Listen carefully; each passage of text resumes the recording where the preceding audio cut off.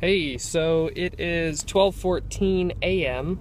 A.m., right? It's in the morning, whatever the morning. It's late, and I'm tired, but this is the dirty part of moving that nobody tells you about. This is, I think, the 10th place or 11th apartment and so forth that I have lived in the last 6 years. I moved to Springfield in 2009 and have lived a bunch of different places, and this is what nobody tells you about living all these different places. Is you have a suit coat as your co-pilot, and you move out largely by yourself in your Civic, and you see how many things you can fit into it over the course of time. So right now I'm headed over to an elderly couple within our church. They're basically like a grandma and grandpa to me. That's where I'm going to be living for the next couple months, and I got some new life things happening after that. But this is the fun part. This is so you're getting the behind the scenes here. So part 2 of that moving is that it is now 1:30 and I am in the place where I'm going to spend the next couple months. It's actually really great because I kind of have my own little suite here. It's got like a bathroom attached to it, and like I said, the people I'm staying with are really, really great. One interesting constraint that'll make this story a little more interesting is I don't think they have internet here.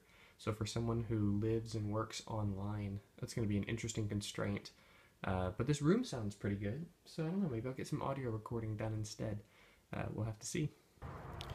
Well, that was, let's see, what time did I go to bed? Just around 2, and then got up this morning a little before 7, actually grabbing breakfast on the way to the office, because without the internet here, I need a little bit of time before work starts to to check some freelance stuff before the day job.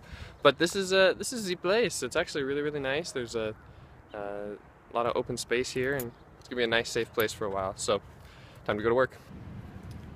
Well, that new commute's a little longer than I'm used to, but it was just enough time to grab some breakfast and do a little bit of code before the day begins. So unfortunately, when you're moving, sometimes you eat out several times in a day because you didn't bring food, because all of your food is like stuffed in a fridge, or non-fridgeable stuff. Fridgeable stuff is in boxes. So lunchtime, and then also probably be going out for dinner as well. So sorry, bank account, but moving had to happen. So on the road. I tell you, the one benefit is actually getting to go outside. On a day like today, it's gorgeous. It's not too cold, which is weird for the end of January here in Missouri, but actually getting to go outside when you're normally staring at a computer screen all day is a definite win. All right, 9 o'clock, time to get back to work. Actually, I think it's closer to 10 now, I'm not sure. Because of some deteriorating ceiling tiles above my desk, I actually had to remove stuff from my desk here at work, and I'm working kind of in a remote spot here for the next day or so. So that'll be interesting. So I'm gonna get back to work.